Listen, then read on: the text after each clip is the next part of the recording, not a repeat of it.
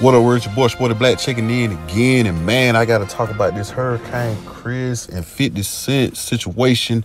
As you know, 50 Cent done bought a lot of land down in Shreveport, Louisiana, to build his state-of-the-art production studio that's going to bring in a lot of jobs and opportunity for the people of Shreveport, Louisiana.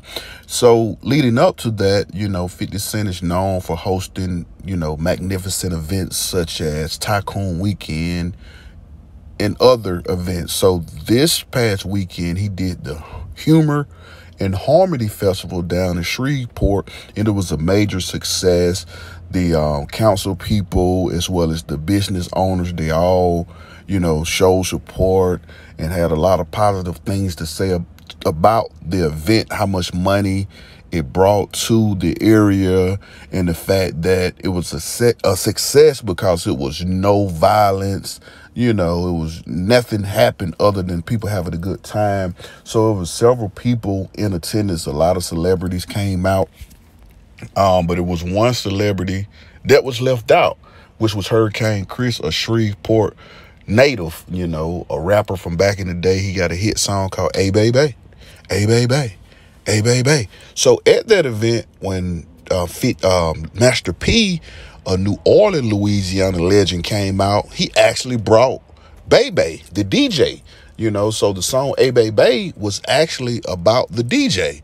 So when Master P brought out Bebe, it kind of crossed my mind like, damn, it'd be dope for Bebe to bring out Hurricane Chris.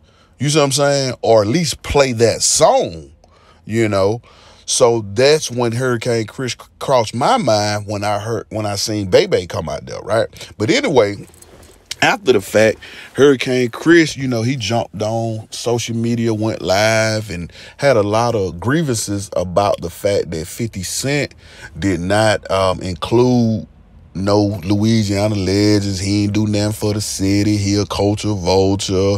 I'm pretty sure by now you done heard his long rant, right? And I feel like he was loud and he was wrong. Because first of all, Master P is from Louisiana. He's a legend. Then also Fredo Bang, he's from Baton Rouge. He was there.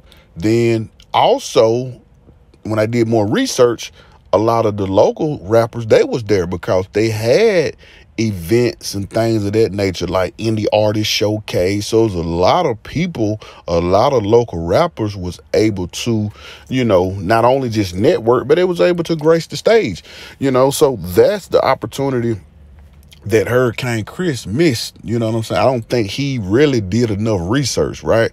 I think he just seen it and he was upset that he wasn't invited. He didn't get booked because even in his rant, he said, man, you ain't put no bankroll in no Louisiana legend pocket. But he did. He put one in Master P pocket. He put a bankroll in Fredo Bang pocket.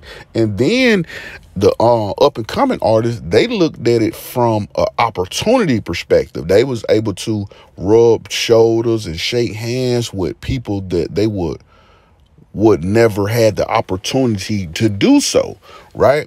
So when people come to your city and they bringing stuff to your city, don't feel entitled. What you got to do, you got to just network yourself, right?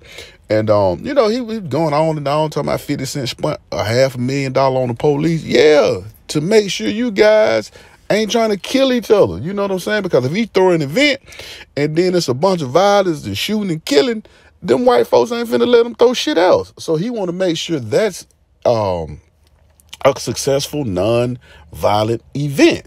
So salute to 50 Cent. Then he was saying 50 Cent ain't doing nothing for the community. He ain't doing nothing for the people and of Shreveport and so forth and so on. But that is totally not true, because 50 Cent does and did the same shit down in Houston, Texas, when he became an honorary member of Texas, or honorary resident. He was down there working with the school system, setting up grants and tuitions for the youth, for the education purposes.